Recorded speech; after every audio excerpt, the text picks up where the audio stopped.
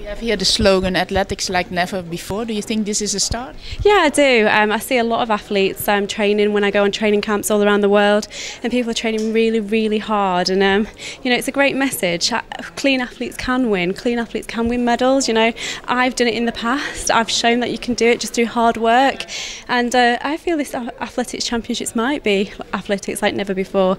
I see a lot of people, and I've seen them, like I say, working hard all over the world, and they're doing great performances on the track. So, you know, fingers crossed that we do have a new future for our sport.